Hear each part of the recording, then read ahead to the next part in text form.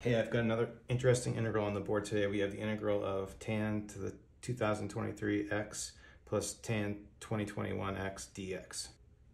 Okay, so clearly these large powers are pretty intimidating, but so let's go over the power reduction formula for tangent and for integrals of tangent, and let's see how that works. Okay, so lucky for us, this is actually going to be a lot easier than the power reduction on sine and cosine that I've done other videos on. So we're going to call our tan to the n, so whatever any large power of for tangent, we'll call it our I sub n. And then what I'm going to do on this is let's just break this out as tan n minus 2x times tan squared x, just noticing that when you multiply those together you get back to n.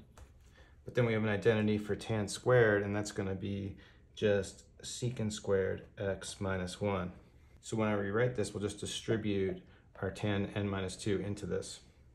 So we'll have it tan n minus 2x secant squared x dx, and we'll just have a minus integral of tan n minus 2x dx. So we could just call this I sub n minus 2. This resembles the original integral, just 2 degrees lower.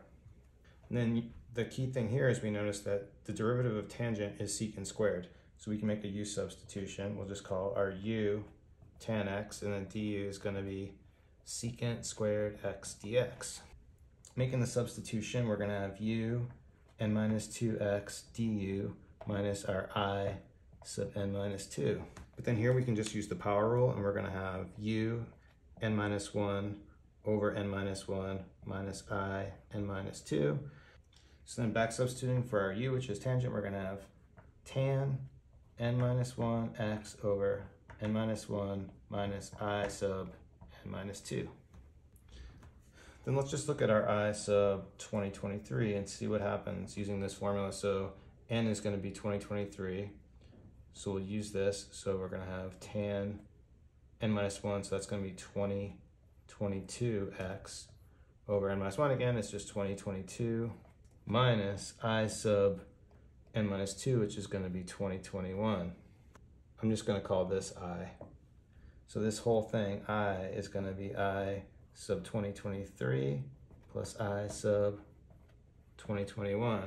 We know what 2023 is. It's going to be tan 2022x over 2022 minus I 2021 plus I 2021.